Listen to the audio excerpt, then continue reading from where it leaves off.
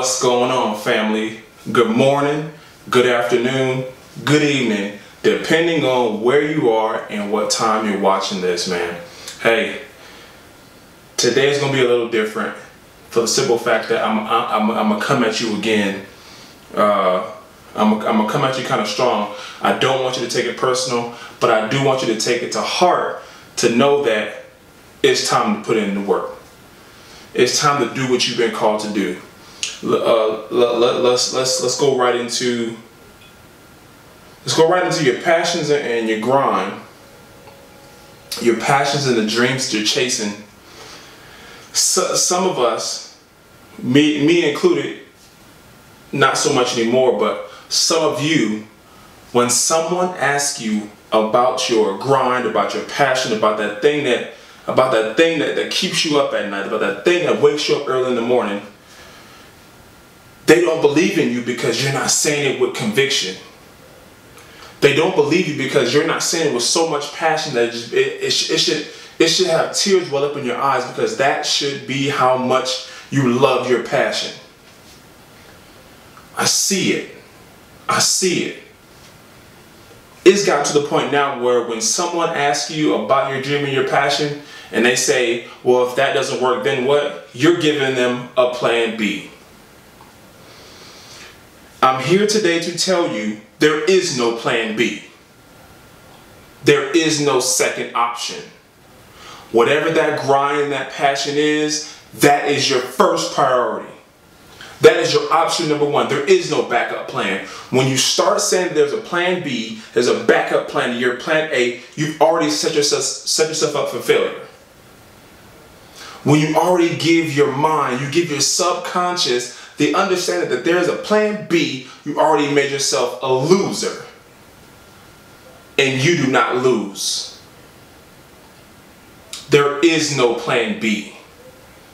Stop sabotaging yourself and cutting yourself off at the knees saying that, oh, I have a backup plan. There is no backup plan.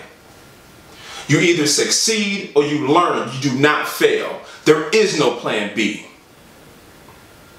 Stop minimizing yourself. Stop minimizing your greatness by saying, oh, if this doesn't work, I'm going to go do this. Stop it. Stop it.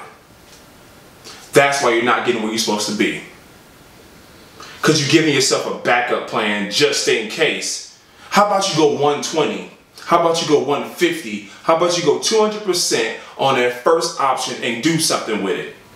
Instead of going 60%, 70% because you already got plan B in the pocket. Stop. How many times do I have to tell you your royalty, your greatness?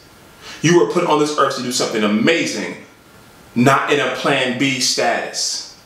You can't be amazing in a plan B. You can be good in a plan B, but we're not about being good. We're about being great, about being amazing, about being the best. So be the best at your option A. Stop letting yourself fall into option B. I get it. I get it. I went through my entire college. I went through doggone near my entire 20s living off of a plan B. 10 years of living off of a plan B. Why? For what? I didn't trust myself with options A. I didn't feel I had what it took to even get option A. I got through my entire college career on options of plan B by the skin of my teeth. Now I don't care what it takes. I don't care how many years it takes me. My job is to pour life on the world in every way, shape, and form. I will save marriages. I will heal people. I will change people's lives. That is my option A. That is my plan A. I will be on stage in front of thousands, tens of thousands, hundreds of thousands of people. That is my option A. There is no other option. There is no plan B. There is no backup. Once I understood, I started organizing my thoughts and there is no plan B, you chase that thing. I started to chase that thing. I don't care what it takes. I need to show people, I need to have people understand that if I can do it of all people, you can do it. Stop cutting yourself off at the knees with a plan B. That's why sometimes life is so hard, because you're like, I'm doing this thing. Yeah, I'm hyped up about it, but I got this in the pocket because that may not work out. Stop. Because guess what? It's going to work out if you do the work. You owe yourself the ability to be great in everything that you do. Stop allowing yourself to be less than what you are. There is no plan B. Take control of your life, take control of your passion, and put all you have into that passion. There is no other way. Either you do it or you don't. If you have a plan B to your passion and your dream, it's not a passion or a dream. It's something fun to do. It's a hobby. It's a daydream. You get a little glimpse and you don't even care about it. It's not a dream where every single night it haunts you. Every single night it encourages you. Every single night it brings you joy. Every single night it wakes you up out of your sleep and you just want to go chase it. That is the option A. You playing around with certain stuff because you got a plan B. Stop calling it a passion. Stop calling it a dream. Stop calling it a calling. You playing with it.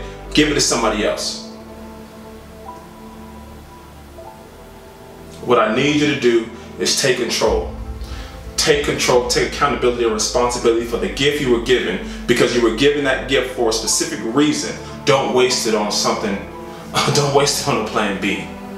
Don't waste that gift, because it will be taken away from you, and you will be left to your own mind, and that's not what you want. Take control.